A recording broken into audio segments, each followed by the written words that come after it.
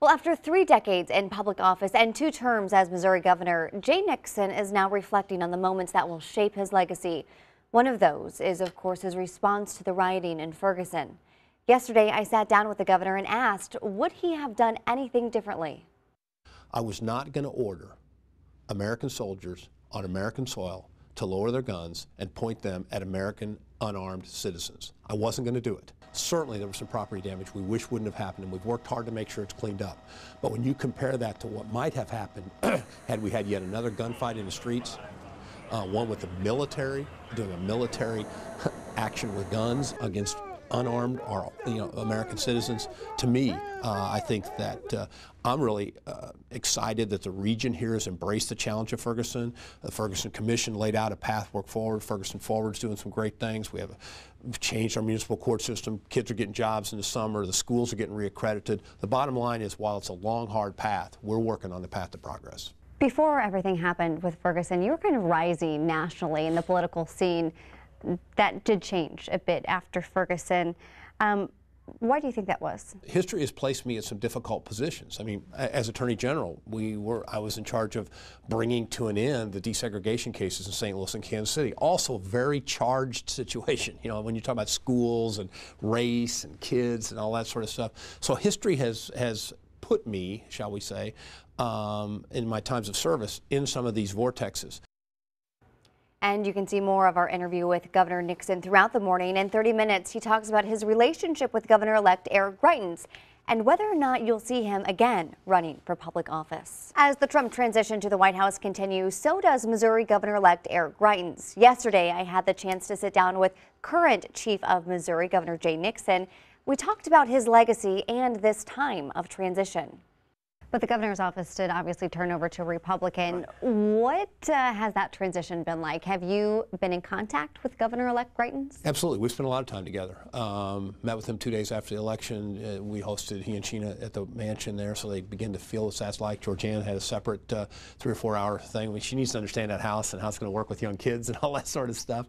Eric and I have had a number of sessions. Most of them go a few hours, just working through various issues. We're going to be it's going to be a very smooth transition. But also, I've committed to him that I'm not going to be somebody who stands out in public and criticizes the governor. It's a hard job. Will you really stay out of public office, or you think you'll be drawn back in? Once you get this informed and this opinionated, there's always going to have to be some sort of outlet for the passions you have. And so I think the real key for me is to choose some areas where I can be impactful on the policy side and use my experience to move the state, the region, and the country forward. I do think I have some very significant experience and capacity still, but I don't want people to think, I'm not going to run for the Senate and I'm not going to be a lobbyist. So the bottom line is, will I stay active in public affairs? Yeah. And still ahead on News 4 this morning, we'll hear the governor's candid thoughts on President-elect Donald Trump and Republicans taking over state leadership. Plus, you can also watch that entire interview at KMOV.com. Missouri Governor Jay Nixon has less than 2 weeks left in office. The state he leaves behind looks a lot more red than it did throughout his tenure. I sat down with the governor yesterday, and here's what he had to say about this political shift in Missouri under his watch. The Senate and the House in Missouri, they picked up no Republican seats. In fact, the last time there was a pickup, it was a Democrat seat on the Kansas City side for the Democrats. Okay, so same as in Congress. Everybody says this huge Democrats are in real trouble. Well, the Democrats picked up seats in the Congress, in both the House and the Senate. I understand we don't run it. Believe me, I can count. But the point is that I believe this was a Trump phenomenon based on anger and a lot of other issues, and that our candidate didn't connect. I think there's a clear path forward for Democrats, especially here in the heartland. And you can hear my entire interview with the governor online. It's at KMOV.com. All right, well, after 3 decades in public office and 2 terms leading our state, Missouri Governor Jay Nixon is preparing to hand over the reins.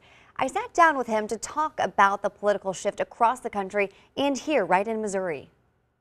Well, I wasn't surprised that Trump won Missouri. I mean, you could feel that out there, and you felt a move late towards the Republican side. I was hopeful that some of our candidates would survive, especially Custer and Kander. They didn't. That is what it is. The people have spoken, and I'll work with the new folks that are elected now, and then when I'm former governor.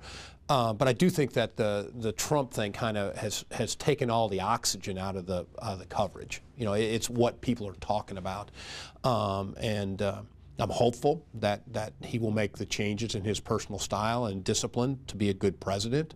To date, I've not yet seen that. That's why I was so upset that last year the legislature. And you can hear my entire interview with the governor online. It's at KMOV.com. Missouri Governor Jay Nixon has less than 2 weeks left in office. I sat down with him yesterday to reflect on the 3 decades he spent in government.